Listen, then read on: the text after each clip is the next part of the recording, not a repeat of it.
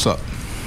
It just looked like Dylan had everything working. Yeah, he was outstanding. Obviously, it's fun to watch, especially when you think about everything's at stake for both clubs.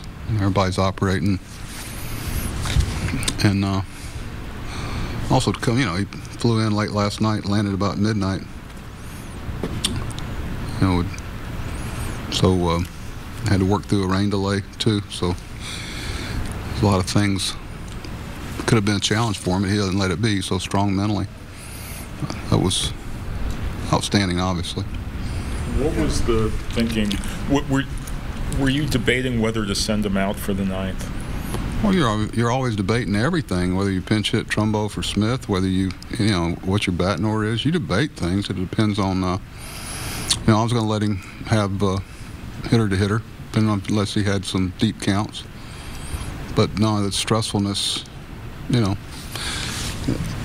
It's easy for me to say, but he had some real short innings and felt good physically. He's working on extra days rest. He's working on extra days rest next time. He's worked on physically. He's fine. So I didn't, like I say, a lot of times, a lot of the moves are made for you by the other team, and I didn't really see anything. I'm sure y'all didn't. That made me think he was, they squared up a couple of balls the inning before, but you're also careful about changing the, culture, karma of a game. And obviously, it was pretty good with Dylan in there. It would have been good with Zach in there. Look, you talked about all the things that he had facing, including the rain delay and the death in the family and everything else.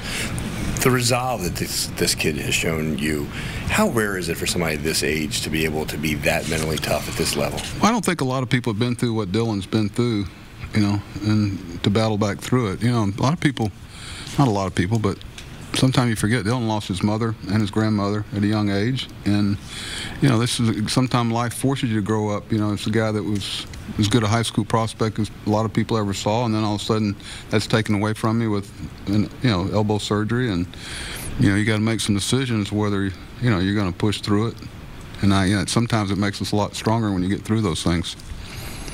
You speak often about him in starts. If he loses it for a batter, it's not something that carries over in the next. When he had that kind of long third inning, is that kind of what you're thinking, that he's a type of guy who can get around those walks? Well, actually, I thought you were going to say after the ninth inning when he hit Cano. There's a lot of that. His presentation and I talk a lot to young pitchers about your presentation to the opposition, and Dylan obviously wasn't trying to hit him and just reached up for another baseball.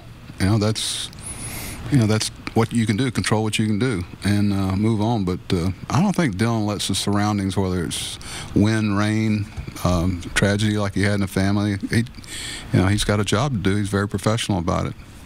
Was there a point tonight where you thought it might be a special night for him? I mean, that bunt single was the only hit they had. He struck out 12. Was there a point tonight where you kind of thought maybe this would be a special night?